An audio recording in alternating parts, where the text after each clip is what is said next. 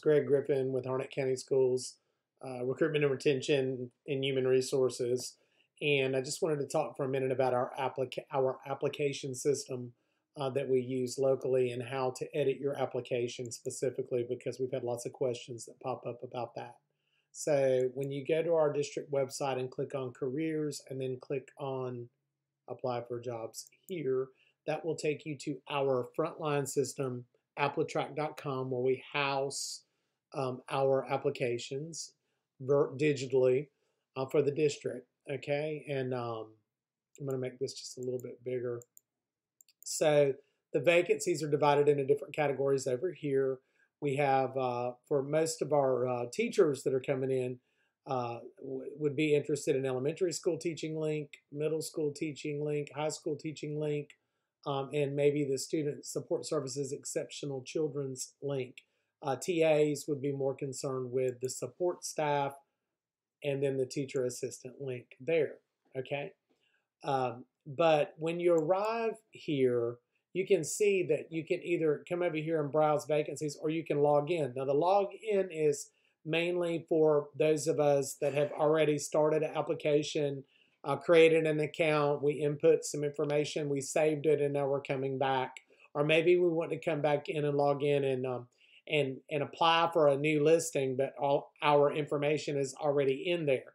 Okay, so that's kind of what I want to focus on today. Now, real quick, if you haven't started, to get started, you could just come over here and pick a job, any job really, and click on the red apply box, and the system will pop up.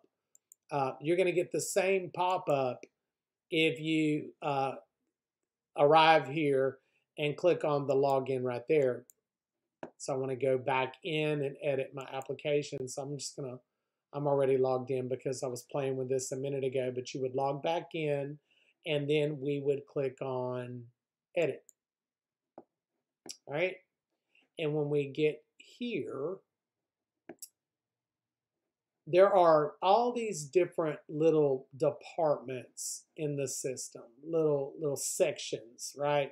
And you want to make sure that each of these is correct and updated. Mine is not.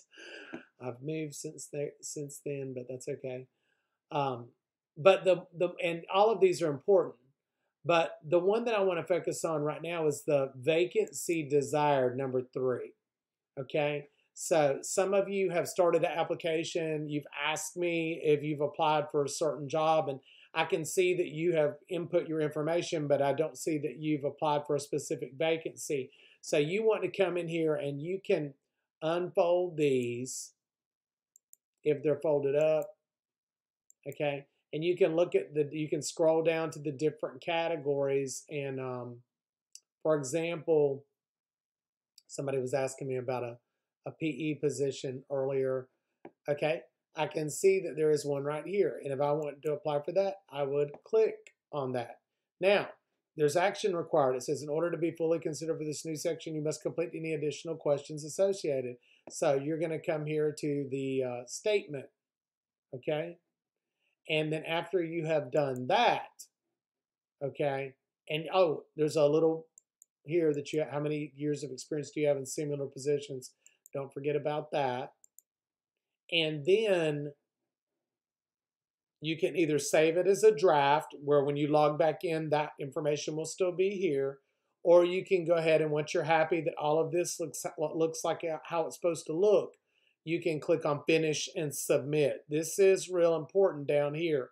If you don't click on the finish and submit button at the bottom, then you will not be considered for the new jobs that you have checked off on, which I'm going to uncheck these now because I don't want to apply for these right now. But anyway, I hope this helps.